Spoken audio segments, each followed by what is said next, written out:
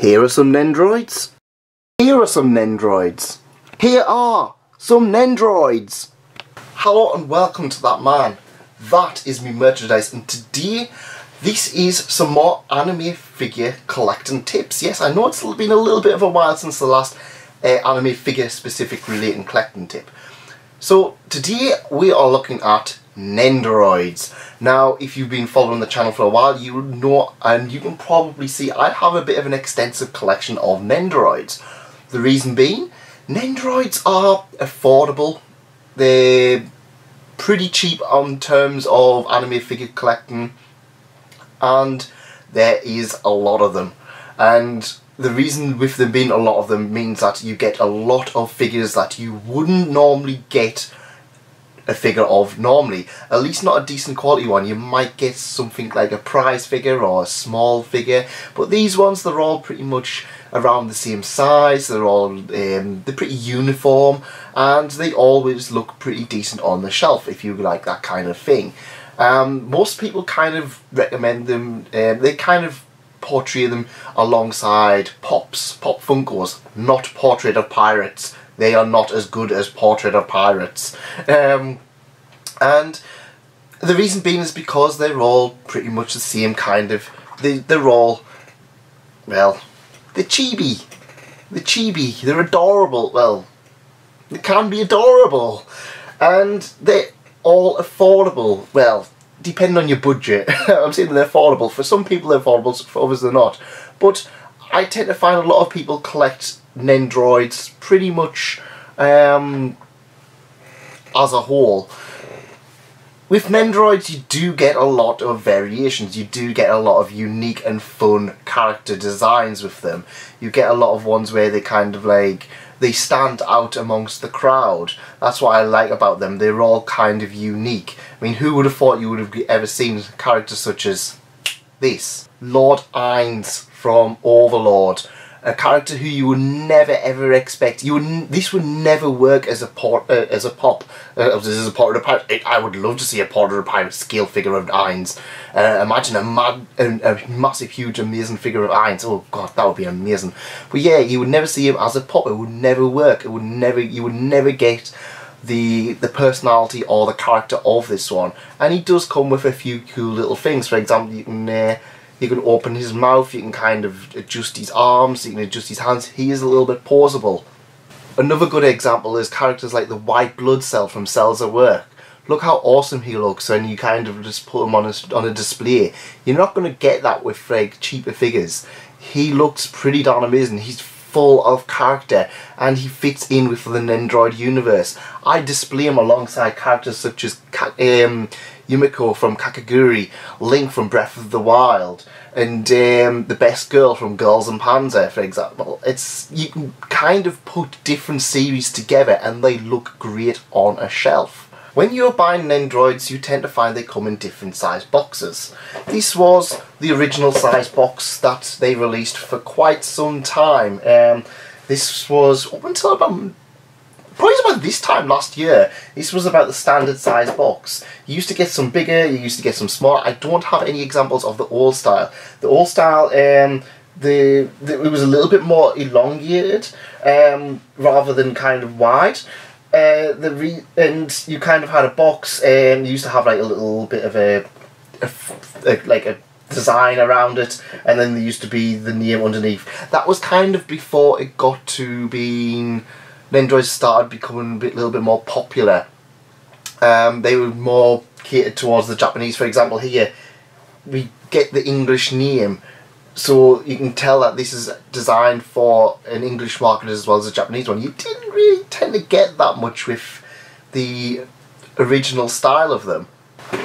The next style, which is probably the most common style you'll probably find for new releases now, is this one. It's a little bit more compact. These ones, if I was going to see, I was going to collect them, and I was going to keep the boxes, because some people say collect the boxes, some people don't. Personally, I don't, because I don't have the space. I mean, I suppose I could flatten them, but it's up to you as a collector. I know I'm probably someone's sitting there going, ah, he doesn't keep the boxes, but I don't have the space, and I'd rather have the space for manga figures. But if I was going to collect and keep the boxes, and I was going to keep them in the boxes, like some people do, this is my favourite kind of style. The reason being, they're all pretty much around the same size. You get the character, you can see them pretty darn well, and you see some of the alternate face plates, which you don't really see much in the original one, and you can see some of the other kind of designs around it. You get a nice big image of the character, and you get the character's name on the clear plastic rather than down here. I really do like this kind of new way of working, and it does save a lot of space, and it does make it slightly cheaper on shipping, which is always great. So if you are collecting them, it is something that you need to consider. You need to consider shipping and handling, because yeah, that can quickly build up. The last style is the DX versions. Not every single character gets a DX version. It tends to be once in a blue moon. I think so far for the characters I've had, the DX versions I've seen has been, well, Rin Shima from Laid Back Camp and Link from Breath of the Wild. Both of them had DX versions, but there is a few others where they do get DX versions as well, which is perfectly fine. You will get to see some unique boxes. For example, the Rem and Ram childhood version, they have like it's kind of like, for example, it's two like this, they're kind of hinged on the side. They're about the same size, but what happens is that you can go like that, you close them, and on the side of it, on here, you see the two characters in a little bit more detail. That is another unique kind of box. Unfortunately, I don't have it to show it off. Hopefully Good Smile keep them ones going, because I'll pick it up next time I'm at an event which does Good Smile limited products. But yes, we do come to limited products. Every now and again Good Smile will have, for example, they'll go to an anime convention. Over here in the UK, it's very few and far between. It tends to be London MCM, and that's about it. But I'd imagine if you're in America, Anime Expo and a lot of the big ones will kind of have these limited ones. And these limited ones are supposedly limited figures where you can only buy them at the Good Smile booth. These ones, they're usually just reprints or alternate versions of characters that already exist. For example, we just seen there we had the Mega Man, which was the school version from the Konosuba spin-off, and we obviously get childhood Rem and Ram. There's usually a special Miku figure as well, and yeah, it's they're pretty darn nice, and they're not usually too much more expensive than a regular one. I think Mega Man was about average priced compared to others on the convention floor. I'm seeing convention floor because, as you can probably imagine, a convention's going to be a little bit more expensive than just buying online. So, which comes to another point. Buying online tends to be my preferred choice of buying Nendoroids. If I do see one that's kind of went under the radar, a one where I kind of thought about it and left it there, and I've seen it in a while, I was like, oh, I want that, I'll buy it. For example, I bought Ainz in the wild. I kind of waited on characters like Rin Shima, White Blood Cell, and the two Little Witch Academia ones. So it's up to you. Personally, I try to buy them online a little bit more, and there's sometimes a little bit cheaper. You've got to factor in shipping and handling and customs. Customs, especially if you live in the UK, customs is a major issue, kind of. It's one of those things you kind of need to be more aware of when it comes to buying Nendoroids. Good Smile Company does really good ones. They do pre-order bonuses. I've only ordered once or twice from Good Smile. I'm considering shifting to the Good Smile because I am liking some of the bonuses that you do get, but it's worth checking. If sometimes the bonus can be one alternative thing which you'll probably never use or you'll never put on. Another one may be that it might be, for example, the Rin Shima one, it was a light up campfire, and I was like, oh, I would have liked that, but oh well. So one cool thing about Nendoroids is that you do get a lot of accessories. I don't know if you can really see here, I know the light's reflecting off the box, but here, as you can see with Rin, you get, obviously it is a DX, so you do get a lot more than you would normally. You do tend to get about you tend to get about 3 variations of one character. So you get like the main character, you get 2 alternate faces, tends to be average, and you get enough to kind of have 2 or 3 alternate poses. If you've watched any of my videos, including for example the Megami unboxing, you will see that she does come with a few different alternate unboxings that you can kind of do. I say alternate unboxings, alternate versions you can kind of pause them in, which is pretty nice. It means that if you do get sick of them, you kind of can change them up a little bit, which does make them quite nice. So you can see here you get a camping chair, a book, and camping tools. You get a way so she can sit down. You get camping different kind of hands, and these make things a little bit more interesting in my opinion than just your standard generic static figure where they're kind of just like, well, yeah, you can display them like this, or you can display them, that's about it. So like you said, Nendoroids, they do come with a little bit of unique thing. One thing about Nendoroids is that they can be paused, and the thing you will kind of rely on a lot is these little bases down here. You will get used to all of these little kind of peg bases, and one of the things you will notice is that, yeah, this is going to be your this is going to be something that you are going to get used to. Each Nendoroid comes with a base, it comes with a little arm and a little peg to kind of hold them in. Most Nendoroids will not stand on their own accord. We will get some, for example, like Ain's, where the bottom of it is hollow, and yeah, for example, Rin, she's going to be able to sit down. You're going to have that, so that means that she probably will sit on her own accord, but most Nendoroids will not stand on their own account. Some of the older ones, for example this Valkyria Chronicles one, she has a magnet instead of a normal arm. So yeah, you can kind of just clip it on, and in my opinion I actually like these a lot more than the pegs. The pegs are really annoying. You can imagine why, because obviously the reason being is to make them a bit more cheap. And obviously it means that they're not sticking magnets in everything and they're costing a fortune to ship and stuff like that.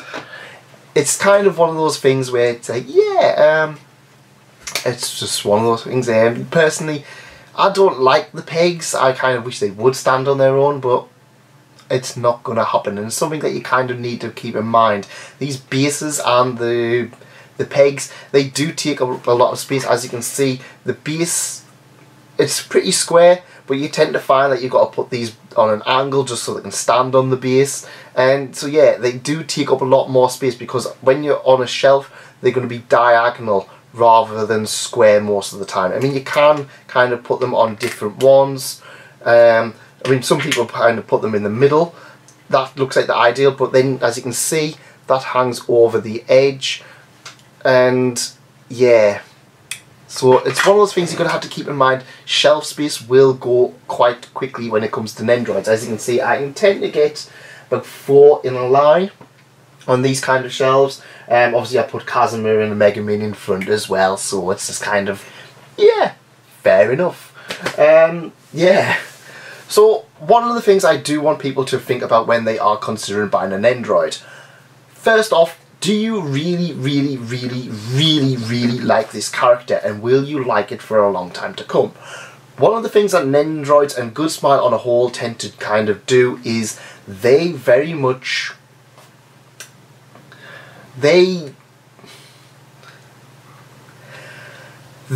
go with what's current and what's popular, and they put it in advance.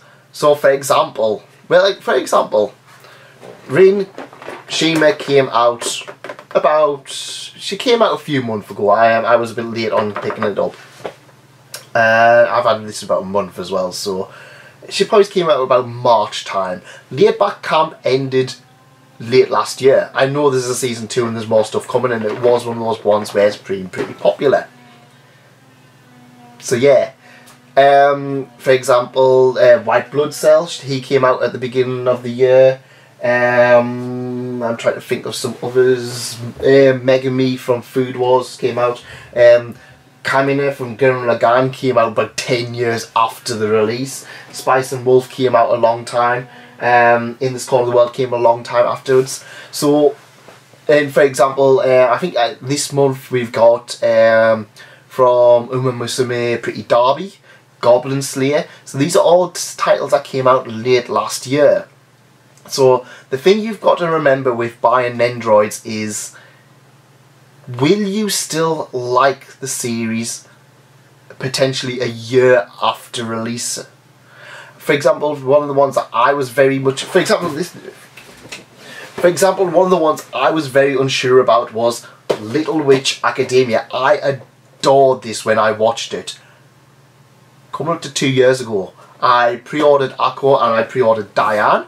And as you can see, I've had these for a long time. And I mean a long time by which I've had them from about January. And I haven't unboxed them.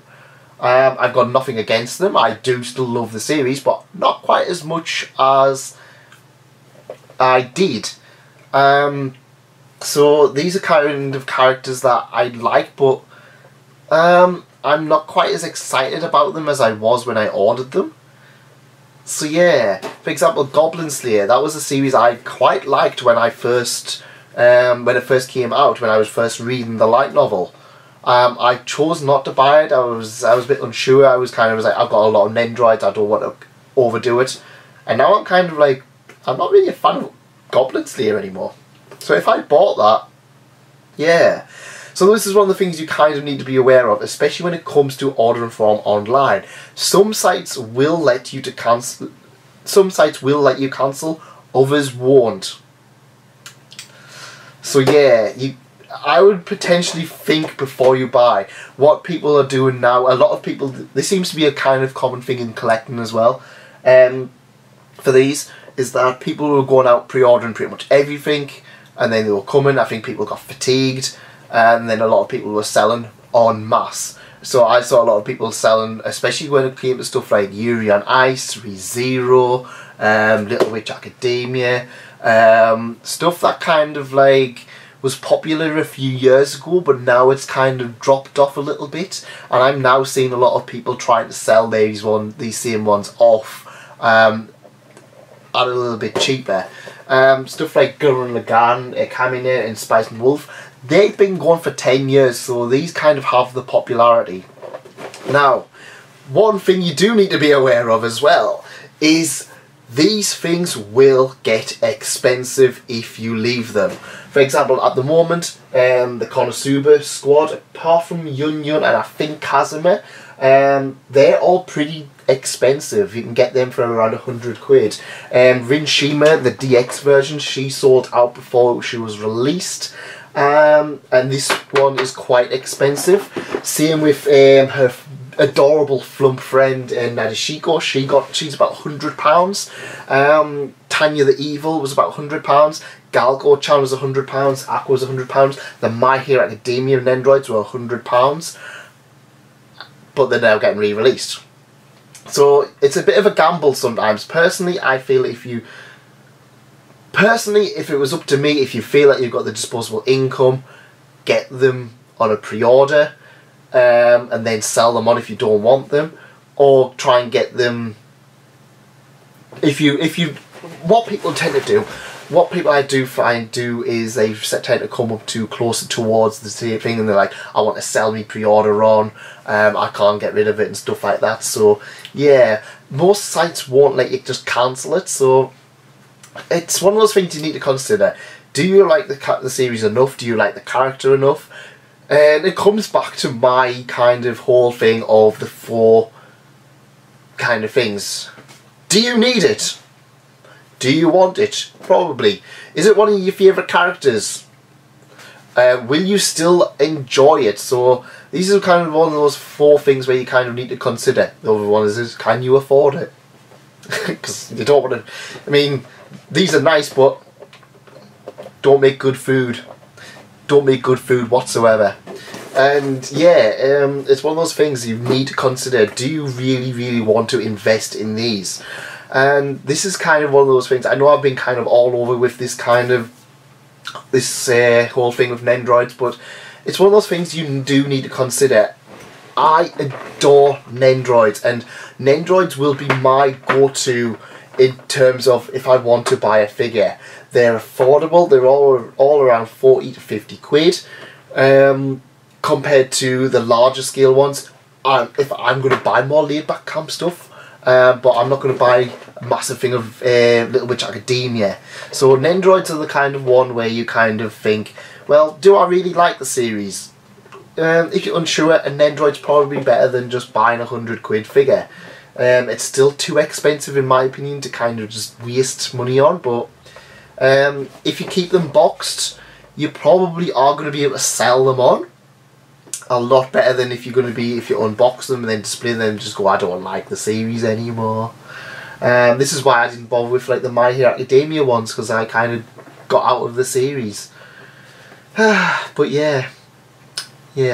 So I hope this has give you a little bit of food for thought on whether or not you want to collect Nendoroids, whether or not they're an investment you want to continue with. Personally, I will be, but it's not for everybody, and I can kind of understand if people don't want to collect. Before we go, what I'm going to do is I'm going to leave you with a few of my favourite Nendoroids displayed on my shelf, so you can kind of get an idea of what they look like as a group. I'll see you next time. If you did enjoy this, please leave a like, please consider subscribing. If you have any personal tips on collecting Nendoroids or anything that you kind of want to share with people, leave them in the comments, and I'll see you next time. Goodbye. And here is my Nendoroid shelf. Yeah, it's not particularly amazingly well done, put together, but it's doing the job for now.